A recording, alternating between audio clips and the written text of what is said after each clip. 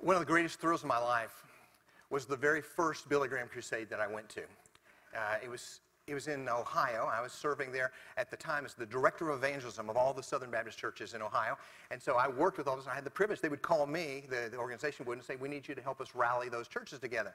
And says, and as a result, since you've not been to one of the crusades yet, says, we want you on the field when the invitation comes so you can help with resources and encourage the counselors. And if the counselors run into something that they can't answer, they have people like you hanging around. I thought, oh yeah, that sounds good. And so we went through all the training, and what they do is they enlist all these counselors from all the different churches. The moment that Billy Graham says come down to the front, they all come on down, and they're in lines. They know where they're to go to greet people who are coming down to make decisions for Christ. And I remember I was there right in the very front, and I'm watching people come down when he says that. I'm thinking, I wonder how many of them are counselors. But I couldn't find any counselors. They were all broken people who needed a change. I mean, weeping, crying out, looking for somebody to help them take this next step. I just couldn't get over it. I mean, I immediately I wanted to jump in, but I knew I couldn't because I needed to find a counselor so I could help them all. So I'd bring some other counselors in, but everything inside of me wanted to just link up with one of those people and say, yeah, what can I do? How can I help you? It'll break your heart when you see that many broken people come down. And I've been to at least 6, maybe 7 crusades since that time. And I would fly in to help them with volunteers, or I'd be I was the pastor here when we did it in Tampa, and it was so exhilarating to watch our folks.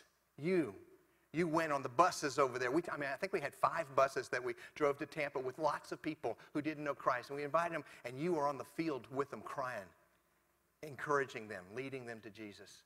There's no greater thrill than to help a person come to Christ. But that was just a perfect situation, because Dr. Graham, when he preached, what he was saying is, let me tell you the truth about God, the truth about you, and you want to know how to fix that problem?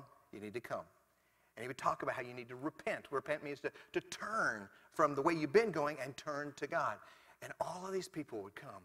Well, that's sort of what we want to talk about the next 4 weeks. In the small groups that meet right after this service, you're going to be studying this book called Sharing Jesus Without Freaking Out. Because most people freak out when they think about sharing Jesus. They'll do anything but share Jesus. But there's something inside. I don't want to intimidate them. I don't want to give them the wrong answer. I'm afraid that I'll do it wrong and I'll mess it up. Listen, you can't mess it up. God is bigger than that. But when you're in the small groups over the next 4 weeks, what you're going to see is this one good friend of mine who's a professor at Southeastern Seminary, and he wrote this book called Sharing Jesus Without Freaking Out, and he goes into much detail about how do you do that? How do you make a friend? How do you treat people as a friend rather than as a project? I mean, because that's what it is. When you start seeing people as things, it messes everything up. God put you on this earth to be a friend. And friends talk to other friends about things that mean the most to them, including Jesus. So that's what you're going to do in the small groups. But while we're together here in the big sessions, I'm not going to be talking to you about what's in that book. You'll only get that in the small groups. So you want to make sure you do that when you leave today. There are small groups meeting all over the campus. But what I'm going to do here is I'm going to try to identify a type of person that you're going to run into that God is wanting you to share Jesus with. And today, I want to talk to you about how to talk to guilty people and broken people. And you may be surprised when I share with you some of the results that I found when I was going through the scriptures. And one of the reasons is you can probably identify with this one more than you can identify with any other one, because all of us are born into this world guilty. The question is, what are you going to do with that guilt? How are you going to deal with that guilt? You can live your whole life feeling guilty and taking it out on everybody, or you can deal with your guilt the way God has prescribed and be free. That's what God wants. So that's what we're going to deal with right now. Now, there's a great example of this in the scriptures. It's found in Luke chapter 23. So if you got your Bibles, go ahead and turn there. Luke 23. And we're going to look at this episode of Jesus on this mountainside hanging on a cross. And he's got 2 friends beside him. I don't know that he'd call him a friend. But he's got 2 people there that he treated with dignity, with respect. He treated them as he would a friend. And he responded to them. I want you to see it. Luke chapter 22, beginning in verse 33. It says, when they came to the place called the Skull, there they crucified him and the criminals, one on the right and one on the left. But Jesus was saying, Father, forgive them, for they don't know what they're doing. And they cast lots, dividing up his garments among themselves. And the people stood by, looking on, and even the rulers were sneering at him, saying, he saved others, well, let him save himself, if this is the Christ of God, his chosen one. And the soldiers also mocked him, coming up to him, offering him sour wine, and saying, well, if you're the king of the Jews, save yourself. Now, there was also an inscription above him that said, this is the king of the Jews. Now, verse 39, here's where it gets interesting. One of the criminals who were hanging there was hurling abuse at him, saying, are you not the Christ? Save yourself and us. And the other answered and rebuked him, saying, do you not even fear God? Since you're under the same sentence of condemnation, we indeed are suffering justly, but we are receiving what we deserve for our deeds. But this man has done nothing wrong. And he was saying, Jesus, remember me when you come into your kingdom. And then Jesus said to him, truly I say to you, today you shall be with me in paradise. Wow. I couldn't do that. Could you? Hanging there on the cross. You've been tortured. You've been abandoned by all of your friends. It's just you. And you're hanging there on this cross. There's not a thing you can do except die. Can you imagine yourself looking down at folks and saying, Father, forgive them? Or taking other abuse from the thief on the cross. I mean, if Jesus is God in the flesh, at any moment Jesus could have said, oh, you think so, huh? Poof, you're evaporated there, gone. I mean, he could have done any of that, but he didn't. He could have looked at those centurions and all those folks that were spitting at him and torturing him. He had said, this is your final day. You're going to regret this. But instead he said, no, you're forgiven. Father, forgive them. They don't know what they're doing. Now, what you're seeing when you look at both of these criminals are evidences of somebody who is guilty. They were born guilty, but they also demonstrated it. And so what I want to do is I want to walk you through a description of what it means to be guilty. Also, what does it mean, literally, to be broken. I want us to go through that so you see where you are in this. And then I want to show you how God deals with that kind of a person. And then I'm going to end the message by talking to you about what do you do with friends and neighbors and people you go to school with and people you work with. What do you do with people in those cases who are broken and guilty, all right? So let's look at this. There's a listening guide, by the way, inside your worship guide if you haven't found it yet. Pull it out. It's got the statements there. Number one, these are the characteristics of a guilty person. They try to avoid the consequences of their sin. A guilty person tries to avoid the consequences of their sin. It doesn't work, but they are always trying to get out of it. Look at verse 39 of Luke 23. It says, one of the criminals who were hanged there. Now stop right there. Just take that phrase. That means the criminal has already been tried, already been abused, already put up on the cross. He's there. The consequences of his sin, he's living out right now. And he doesn't like it one bit, and he's trying to find a way out of this. But he knows that there is no way. That's just how it is. With guilty people, we're wishing that we would have been able to avoid the consequences of our sin. I mean, we're wishing that nobody saw us when we did it, because then maybe it really didn't happen, or nobody will ever know. I mean, when we're guilty, but God says, listen, in Romans 3, verse 10, he says, there is none righteous, not even one. Nobody can say, well, I'm better. No, it doesn't matter how much better you are. You've got to compare yourself to the perfect one, Jesus. There's none righteous, no, not one. Or how about Romans 3:23? It must be misspelled in my Bible here. It must be some. For some have sinned and fall short of the glory of God. Isn't that what it says in yours? Oh, I gave him the wrong verse, I guess. No. This is God's way of saying you can't avoid it. There are consequences, and you know the consequences of sin. The Bible says the wages of sin is death. So we're moving in that direction because of our sin. But that's not what God's original plan was. He intended for you to live, for you not to die. But it got messed up in the garden way back when Adam and Eve were here. And of course, we can't just blame it all on them because you and I both know we're guilty of sin. And we deserve death. And we're getting a preview of it while we're here on earth when we see people being hurt and abused and treated like dirt. And, You're seeing what death in a relationship looks like there. We see when people are racked with cancer and other diseases that there's nothing we can do about, and you're seeing some of the consequences of sin leading to death physically. There's so much of that going on. So just understand, people who are guilty try to avoid the consequences of sin in vain, but they try.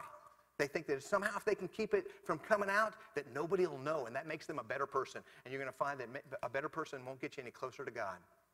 Then the second characteristic of a guilty person, they lash out at others. They lash out at others. They refuse to take personal responsibility. Look at verse 39 again. One of the criminals who were hanged there was hurling abuse at him. What? How dare you? This is a crook, a criminal, a thief who's hanging on the cross. He's there because he deserves it, and he's abusing Jesus. He's saying things about Jesus that you're thinking, well, don't you know what's going on here? I mean, you don't want to do that. But when you're guilty, that's what you do. You blame it on your little sister, right? You blame it on your dad. My dad wasn't so strict, I wouldn't have all these problems. I mean, you'll find that you blame everything on everybody except yourself. They lash out at people. I mean, hurling abuse. I mean, this is unfortunate. They take their anger and they use it on others around them. That's what it means to be guilty. You can't help it. You're going to do it. Number 3, they blame others for their circumstances. These two are very related. One is you have outbursts that are out to attack whoever's around. Whoever gets close, they're going to get burned. But they also want to blame others. They don't want to take personal responsibility. That's why it's interesting. The crook says, look at verse 39. One of the criminals who were hanging there was hurling abuse at him, saying, "Are you not the Christ?" Let me put that in another way that may make a lot more sense here. And you call yourself Jesus, the Christ? I mean, here's a crook looking over at Jesus and saying, and you say that you are the Christ. Not only does he say it, he is. But this crook, I mean, he doesn't want to take responsibility for where he is, so he's trying to somehow twist and distort Jesus and make him to where he wants to help this guy. Come on, prove it. If you're the Christ, prove it. You can get me off of this cross here. Yeah? No, you can't. I mean, it's another way of saying, who are you to judge me? How dare you say those things about me? You're no better than me. That's kind of what's going on there. That's what guilty people do. They blame others. They compare themselves to others. I mean, it's horrible. That reminds me, you can't help but feel it. I mean, but look at number 4. Write this down. They will do anything for immediate and temporary relief. They'll do anything for immediate and temporary relief. Here's the crook on the cross, and he says, "Come on, you're the Christ. Show your stuff." I mean, if you really are, he's just kind of egging them on. Well, they're looking for any kind of relief because they feel guilty, and they know if something doesn't change, they're going to die here. Well, what this reminded me of was this story that I heard about this shoplifter. I mean, he was guilty in the past of shoplifting. He took a lot of stuff from this department store as he was growing up. He never got caught. Now, this is years later, and the article said that he became a Christian. And so he became a Christian. He wrote the store a note and says, "Listen, when I was younger, I stole a lot of things from you, so I'm enclosing a check for $100 for what I owe you." And he sends the check in. But before he sends it in, he adds a little P.S. at the bottom of the letter. He says, "If I still can't sleep after this, I'll send you the rest." You see, the guy just wanted a little relief. He wanted a little relief. He wasn't really interested in getting things done. When you're a guilty person, you just want the pain to be gone. You want the hurt to be out. You're not interested in getting it right. You just don't like how you feel right now. I mean, the guilt is like a warning signal. It's an alarm that's just going off saying something's wrong in you, with you, and something needs to happen. And that's where Jesus comes in. That's why you want to know how to share Jesus without freaking out. Because Jesus is the solution. Now, what's the difference between a guilty person and a broken person? All right, write these things down on the right-hand side there of your sheet. It's the description of the other criminal. Number 1, broken people stop blaming others for their problems. They stop blaming others for their problems. Look at verse 40. It says, but the other thief said, it says the other answered and rebuking him said. See, again, here's this crook. He knows he deserves what he's getting. He's going to die for what he did. But at the same time, he's taking responsibility. He's not going to blame Jesus or anybody else. That's why he rebukes this other criminal.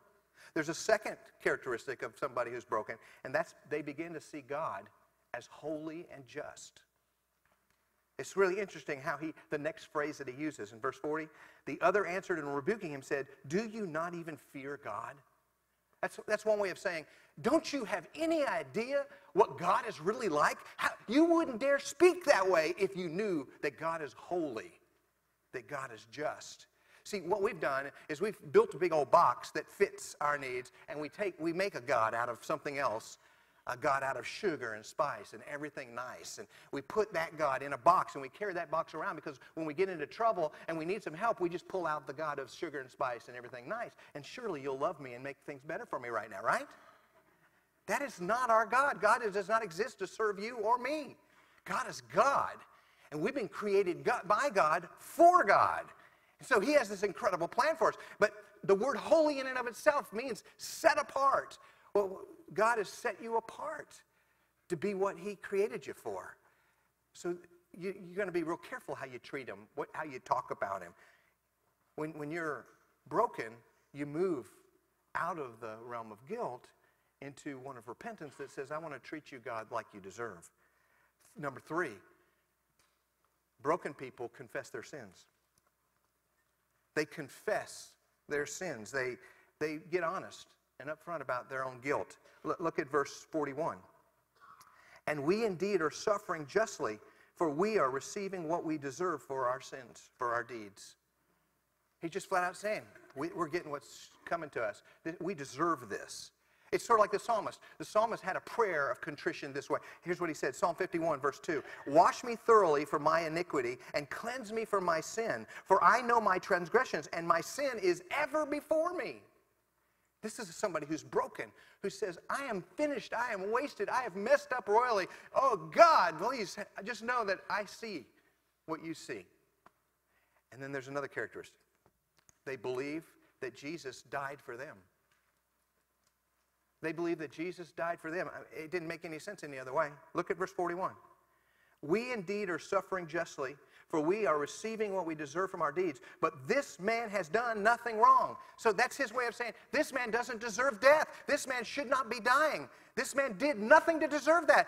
We do, so he, in essence, is being killed for our sake. Because there could be no other explanation. And of course, they understood that in those days, because the Jews, they made regular offerings and sacrifices for their sins. They understood what it was to have someone sacrifice for them, something sacrifice for them. They knew that one day there would be a perfect sacrifice, and it's described in Isaiah 53 when it describes Jesus as coming, humbling himself and becoming that perfect sacrifice. That's what's different between a guilty person and a broken person. They understand the solution is not in doing better. The solution is knowing the one who died in their place. And there's one other characteristic I want to throw out in your direction. And that's this. Broken people call out to Jesus for mercy. For mercy. Not for help, not for improvement, not for relief, but for mercy. And you know what mercy is, right? Mercy is not getting what you deserve. As opposed to grace. Grace is getting what you don't deserve. So listen to this. Luke 23, verse 42. And he was saying, Jesus, remember me when you come into your kingdom. Here's this thief on the cross who looks to Jesus and says, I don't deserve any of this, and I know I'm the one that deserves this, the sin, the death for my sin. You don't deserve any of this. I'm so sorry. I wish there's something else I can do. Would you please, I know that one day this is all going to be over and you're going to be alive, and would you remember me? I know you're not in a position where you have to do that. But would you? That's what the thief is saying. Is there any mercy that would be available to me? You can't do better, not better enough. You'll never do better enough. The Bible's real clear about that. You can't do anything but accept the mercy of God. And of course, in Jesus going to die on a cross was all about God's mercy. He came, he stepped out of heaven and went to the cross so you and I wouldn't have to die for our sin. Somebody had to die, And because he's innocent, because he's God, he's sinless, he could literally hang on that cross. All of our sins be placed on him, which is what the Bible teaches. All of our sins were placed upon him on that cross, and he took that final breath. And he said, "Tetelestai," it is finished, or paid in full. And he paid in full the demand of justice, which says the wages of sin is death. And he died. 3 days later, he came back to life, and he says, "I did it for you. I offer you forgiveness on the basis of my mercy, not on the basis of you doing better. I offer you my grace and my mercy." So that's the characteristic of a broken person. So let me answer this question. How does God deal with broken and guilty people? How does he do it? Knowing how he deals with us, the ones who are guilty and broken, will help you in knowing how to deal with others that you're surrounded by. So number one, he won't minimize the truth to deal with sin.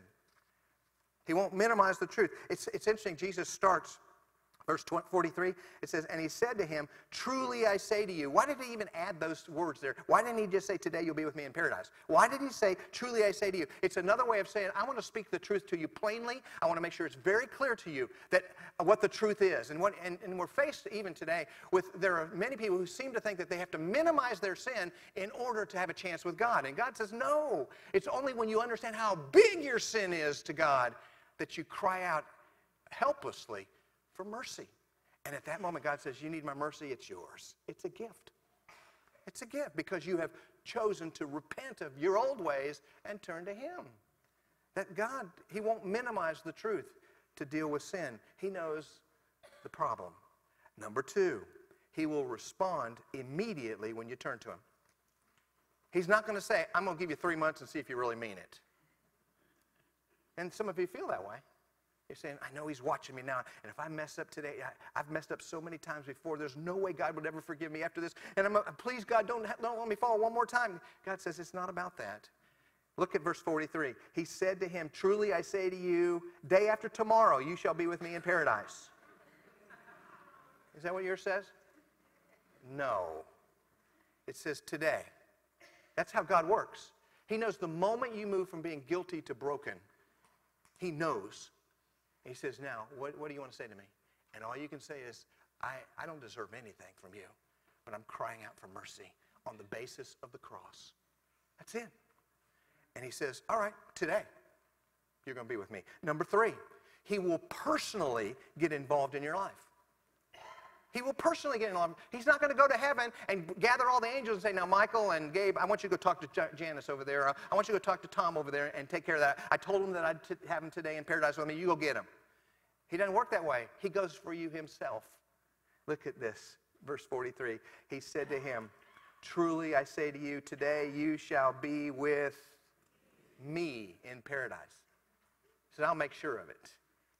I mean, what he's doing is he's talking about the value of a relationship. God is wanting much more than you just to be watch clean of your sins. He wants you to enter into a relationship with him so that you enjoy him and he enjoys you. He created you for himself. That's what God wants. Let him. Let him. Quit treating him like he's just somebody out there for you to do some things for every once in a while. Let him be with you. That's what he's saying even to this crook, this thief. And then number four, he will restore hope and grant you the gift of eternal life if you turn to him. He will restore hope and grant you the gift of eternal life if you turn to him. Verse 43, he said to him, "Truly I say to you, today you shall be with me in paradise." In paradise. You know, the word paradise meant a whole lot of things to the people of Jesus' day. The word paradise here comes from a Persian idea, that when the Persian king wanted to honor somebody, he had these private gardens, and only the person that the king of Persia allowed to go in there would be allowed in there, and it was called a garden of fellowship. And you would only walk in that garden when you were with the king. So when they heard the word paradise, in their mind, they're thinking, this is a promise made by a king that says you get to enjoy all the benefits I enjoy with me. So when Jesus looks at that crook and says, "Today, you are going to be with me in paradise," oh my goodness, it's better than good. It's better than the best ideas and dreams that you could ever have. It says this is the highest honor that God can give anybody. That of having a relationship with Jesus. That's how God deals with broken people who are also guilty. He says, I want the very best for you. So if that's the case, how do you deal with guilty and broken people? How do you share Jesus with guilty and broken people? That's on the back side of your note sheet there. Let me give you these 4 words or 5 words. Number 1, accept them. Accept people. Stop being their judge. Accept them. Treat them as people, not objects. Develop a friendship. Don't accomplish a project. See, as long as you see people as something other than a person God's put in your life to develop a relationship with, you're always going to be a little nervous about sharing them the good news. Because you've got an agenda. We want to accept them. This is the same thing. I want you to think in terms of, you remember Joseph? Joseph had all these brothers, and they sold him away as a slave. I mean, they didn't like him because he was Dad's favorite, and they just didn't like that. And they told Dad, they went back to Dad and said, Dad, an animal apparently has killed him. Here's his robe. It's full of blood. And so they didn't know he was alive anymore for the next 25, 30 years. In the meantime, he ends up in Egypt, and he ends up becoming the right-hand man of the Pharaoh. It's an unbelievable story in Genesis. And then there's a famine in the land, and nobody's surviving except for the Egyptians because of this dream the Pharaoh had that Joseph interpreted. He says, we need to save up extra food during these times because of this famine that's coming. He says, okay, do it. You're in charge. So everybody's starving. Everybody has to come to him for food, and even the Israelites were starving because they had no food too. So Dad sent the brothers to go get some food, and they come, and they don't recognize Joseph. They don't recognize him at all. And Joseph does, though. And so he does a few things there. There's a whole lot more to this story. But eventually, his identity is revealed. They are scared to death. They know they deserve death. They deserve the worst. And he's in a position where he could actually do that. But they don't know. And Joseph, he doesn't feel that way at all. I mean, he's accepted them. He doesn't like what they did. But he said, listen to this. Genesis 50, verse 20. He responds to his brothers who are afraid, now that Dad's died, that he's going to kill him. He says, and as for you, you meant evil against me, but God meant it for good in order to bring about this present result to preserve many people alive. So therefore, do not be afraid. I will provide for you and your little ones. And so he comforted them and spoke kindly to them. That's evidence. That's the making of someone who's accepted somebody. Doesn't mean you condone their lifestyle, their behavior. Doesn't mean that you approve of all the things that they did. It just simply means that you're going to love them. In fact, that brings me to the second thing. Remind yourself that Jesus died for their sin and yours. Remind yourself that he didn't just die for them. He died for you. Because when you see that you come to God the same way he comes to God or she comes to God, that's going to help you as you relate to a broken person.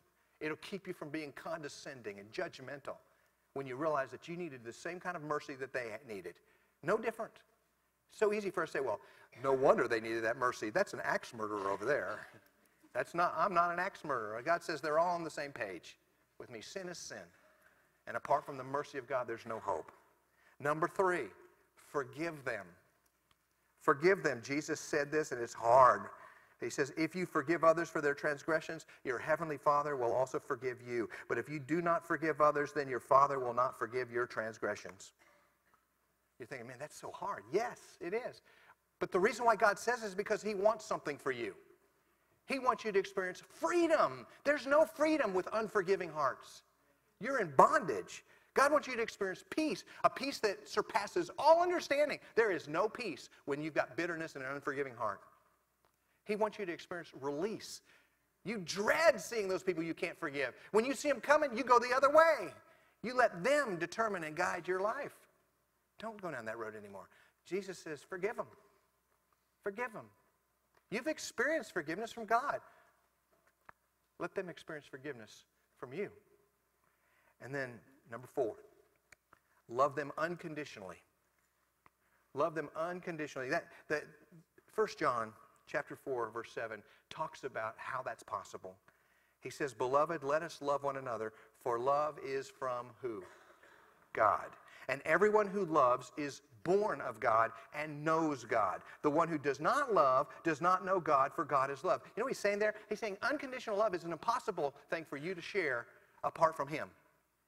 What needs to happen is when you give your life to Christ, you're swapping hearts. You're giving him your heart in exchange for his heart. And when his heart is beating inside of you, that means that you now have the ability to love others the way God loves. That's what he's saying. He's saying you are unable to love unconditionally in and of yourself because we're fleshy. We're sinful. We're guilty. Something has to change. And that's when you give your life to Christ, everything changes. And then that brings me to the last point. When you're going to tell people about Jesus without freaking out, you want to share Jesus sympathetically. Sympathetically. Listen to this. Don't close your Bibles yet. 1 Peter chapter 3, verse 15. It says, but sanctify Christ as Lord in your hearts, always being ready to make a defense to everyone who asks you to give an account for the hope that is within you. Yet do it with what? Gentleness and reverence. The gentleness is a description of how you treat them. Reverence is a description of how you treat him. And God says, you want to reach a guilty and a broken person? You need to, first and foremost, know who God is and what he's like and what his standards are, and know that nothing you can do will change your standing in his eyes. Only he can do that. You can't do better. All you can do is humbly come before God and say, I deserve the worst, but I believe you, Jesus, died on that cross for me. I believe you died on that cross for even my friends that I don't like. I believe you died on that cross for family members that I do like. I mean, whoever it is, it's all based upon what he did. God says, I want you to approach him that way. When you see it that way, then it'll turn you into the most humble person on the planet Earth, because you'll realize what you've got you didn't deserve. And you can't believe it, that he'd actually pour out his mercy in your direction. Please, have you ever trusted Christ as your Savior? Have you ever taken that first step? The first step is simply admitting that you are guilty. You admit it to God. I'm not God, so it's not me that you have to admit it to. You admit to God, I'm guilty, and I fit the criteria. I'm without hope. I need you to do something. Otherwise, it's over. And then you remind God that you've heard about that story about Jesus dying on the cross. You say, I believe Jesus died there not for himself, but for me. And I believe on the third day after he died, he rose from the dead and he offered me life and forgiveness and a second chance. I want to take him up on that offer. I know I don't deserve it, but I choose to believe. And when that happens, the Bible says you become a brand new person. You're never to be the same again. He comes, the Bible says, to live inside of you and give you his heart. He does that heart transplant then. That all happens the moment you simply say, I'm guilty, but I believe Jesus died for me, and he said there's enough mercy there on that cross for me too. I accept it. And then once that happens, you're so excited about it, and you want to go public. And the public demonstration of you receiving Christ is what you saw a little bit ago in the waters of baptism. When you go under the water, it's a picture of the death and the burial of Christ and your personal death and burial of self. And then you come out of the water. We don't keep them under the water. We don't put our foot there, sitting on there until the last bubble. But we bring them down and we bring them up as a picture of the resurrection of Christ. That's what they're saying. They're saying, I believe in the one who died for me and who's rose from the dead for me. That's it. You will never be the same again if you do that. And then once you do it, then you're in perfect position to share Jesus without freaking out. Hey, let's stand together quietly as I lead us in prayer.